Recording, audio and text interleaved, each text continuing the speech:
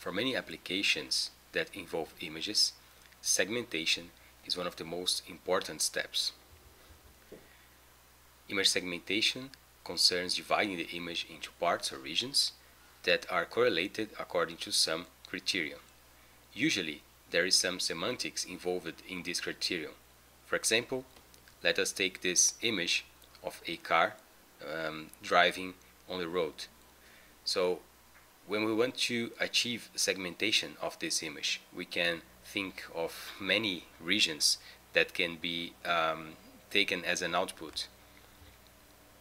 I give you as an example those segmented regions that relate the region of the vegetation, the car, and the road. However, other people could try to segment this image into other parts or try to enforce other types of criterion in order to do that. For an algorithm to be defined and to be considered image segmentation algorithm, we follow those definitions. Let R be the region occupying all image. So R is basically all the pixels of the image. Segmentation would partition R in n subregions so that the union of all subregions will be the image itself. Every region that is segmented is connected regarding the pixels, so that means that even if I have two regions of the image that belong to the same semantic content, they by themselves are connected using at least for a pixel that connects them. The intersection between regions that are not, well, there are different regions, is empty. That means we don't have, in principle, we don't have a pixel that would belong to two regions at the same time. And we can define some criterion Q so that when computed for a given region, for a specific region Ri, this will output true, and when we make the union of this region Ri with any other adjacent region, we have a response false. This will allow us to correctly compute the difference between the regions, the similarity between the regions. Segmentation is subjective in some sense, and it is considered one of the most difficult tasks in image processing because it is application dependent, and because of that, often we require prior knowledge in order to be successful. So we need a well-formulated problem and use the appropriate method in order to tackle this problem. Let us take this image as an example. Our task is to segment terminations and printed components of this board. If I try to use a naive implementation, it could lead to this segmentation. So as we can see here, the segmented regions or pixels are in white, while the objects that I don't have interest is in black, is represented in black. So we can see here there are many white pixels that actually belong to the background or to the board itself, not the termination. So maybe there was something wrong with the definition of this algorithm. Another example is, let's say that I want to segment clouds from an image of a sky.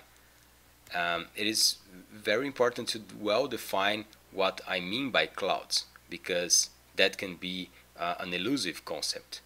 So if I try to perform segmentation using a very basic algorithm, it could lead to this, but in fact what I wanted to have is just a mask of where possibly there are clouds.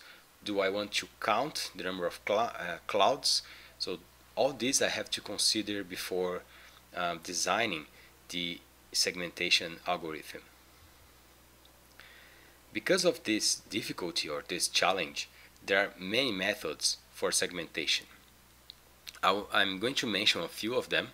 So global knowledge is often the most basic ones, and they are mostly histogram based. So we are going to look for thresholds and intensities using the histogram. There are also edge-based methods that search for discontinuities between neighbors or between pixels in a local region. Region-based usually connects pixels that are similar in some neighborhood. So it's kind of the opposite of the edge-based method. Model-based methods search for patterns with a predefined model. So we define some model and then we try to follow them throughout the image. The connectivity-based ones usually model the image using a graph or a network and then employ graph theory algorithms in order to perform image segmentation. And finally, partial derivative equations can also be used in this problem. They are very effective in many scenarios because they allow for complex background to be separated from complex objects. In this lecture, I'm going to mention those three first methods that are used for segmentation. The first one is thresholding. It basically is to separate pixels in region given the intensity or color. This threshold can be obtained manually or using some automatic method such as the OTSU, which is one of the most famous or widely used methods for image thresholding. Adaptive thresholding is also possible, and by adapting I mean that we are going to compute a threshold per region of the image. So we are going to try to segment image by regions, by parts of the image, not globally. So we already have seen this equation. So basically a threshold will substitute every value of the pixel for a value v if r, which is the intensity, is above some threshold, and for 0 otherwise. The threshold L is defined so that it separates regions of interest, and V is the value set for those pixels above the threshold. Let's say usually when it's a binary image, V is equal to 1, but it could be any value that we want. The most widely used method for automatic thresholding is the OTSU method. This method, the classical version at least, assumes that the image is a bimodal histogram. This means that there are clearly two groups of intensities, that what we call here two classes of intensities.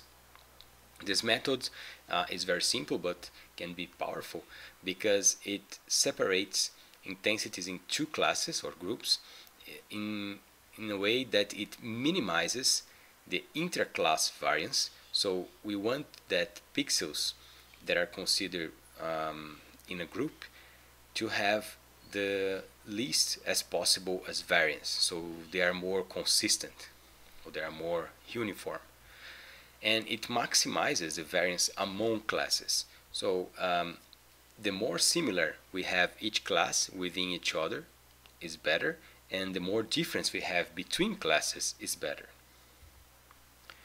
The basic algorithm is as follows.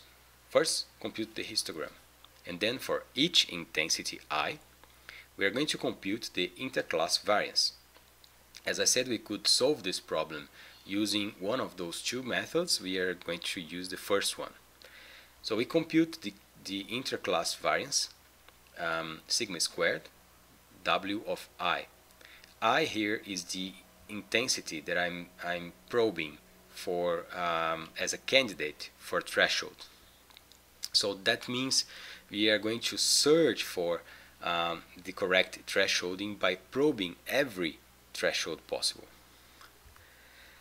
We are going to use as threshold the intensity T that is the minimum argument of this interclass variance. We have a W here because actually we are going to waive this interclass variance. I'm going to describe that in the next slide.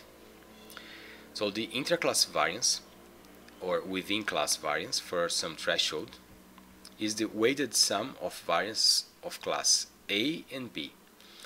So when we group pixels, and in the first class it's always two classes, because we want to separate the image into two groups of pixels.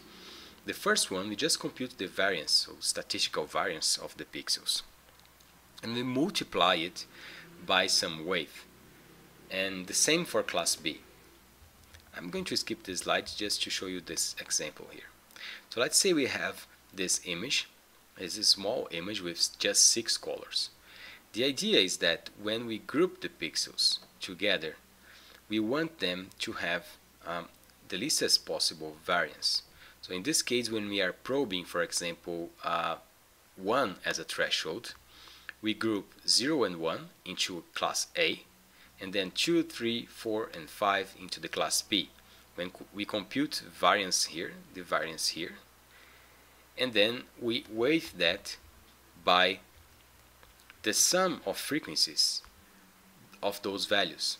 So we are going to consider that the density of such frequencies that are used on the threshold also count when I want to minimize this.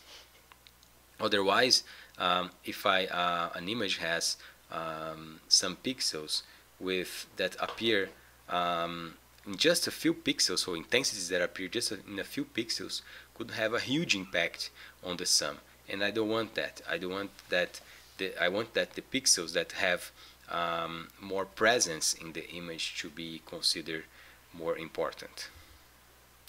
And the same happens with class B. So because we are just splitting the histogram into two parts, the class A takes the intensities from 0 to L minus 1, and class B from L to 255. And then this is the way we compute mean and variance, so it's just a regular way. In the same way, in here, mean and variance are in between 0 and L minus 1 for class A, and from L to 255 for class B.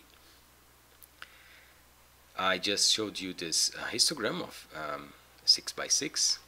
Oh, sorry, an image with 6 by 6 pixels and 6 colors, and this is its histogram.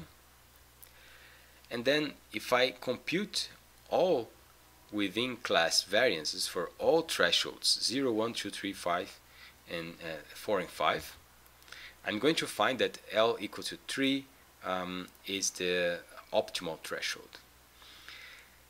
Let us say why here. In this case, we have pixels of the background. 0, the 0 value has 8 pixels, the 1 value has 7 pixels, the value 2 has 2 pixels, value 3 has 6 pixels, 4, 9 pixels, and 5, 4 pixels. Computing it for every threshold is going to output these values here.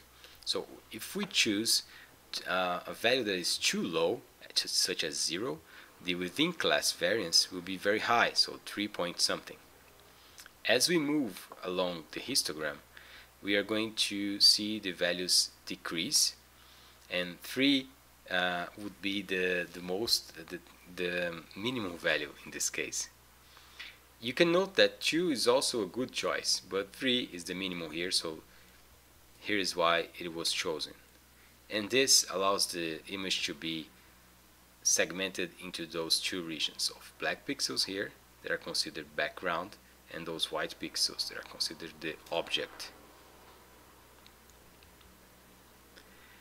So let us take the same example we showed before, the board, and then I'm going to tell you what I did in the first place. So that first attempt to solve this was using an average threshold. So I just computed the mean value of the intensities, and the threshold was defined as the mean that produces, in this case, produces results that are not very good. But when we use the Otsu method, that is also called global optimal threshold, we could achieve a very good result despite we have some illumination changes here. So probably the average threshold failed because of this discontinuity in illumination. So this top right hand side part of the image is more bright than the bottom left hand side.